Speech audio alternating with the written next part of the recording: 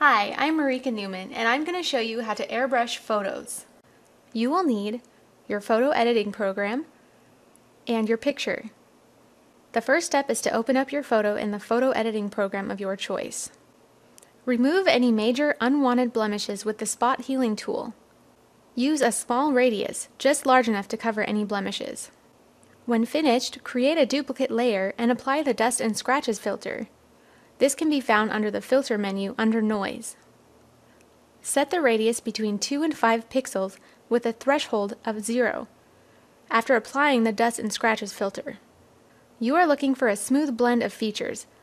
Don't be alarmed if it looks too blurry. Right now you're creating smooth skin that will later blend onto the actual picture. Next, use a Gaussian blur filter to remove any banding and make the skin have a better complexion. This filter can be found under the filter menu under Blur. You will most likely want the radius to be between 1 and 3. Next, add some texture to prevent a plastic or fake appearance of the skin by using the Add Noise filter. This is found under the filter menu under Noise. Select between 0.7% to 1.5% and be sure to check Uniform and Monochromatic. The percent of noise added may vary depending on the image you are using. The next step is to apply this new skin back to the original image. To do this, you will need to add a layer mask and fill it with black. Go to the Layer menu and select Layer Mask and Reveal All.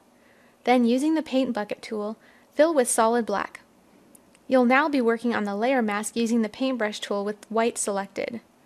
When you paint with white while using the layer mask, it will be painting on the new skin that you just created. Try to leave the details in the eyes, nose, and mouth.